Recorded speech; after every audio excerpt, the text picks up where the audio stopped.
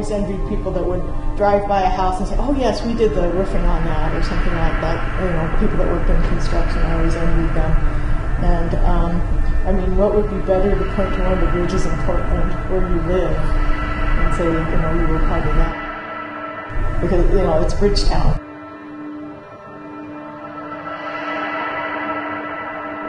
I was asked to stay down at the bottom of the pit and to watch the counterweight, the back section of the counterweight. And right underneath that, it's about 4 million pounds is right what's overhead.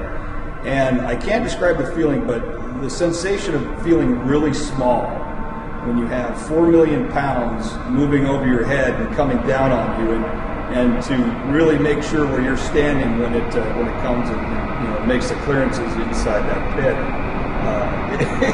It can really make sure that you keep you on your toes.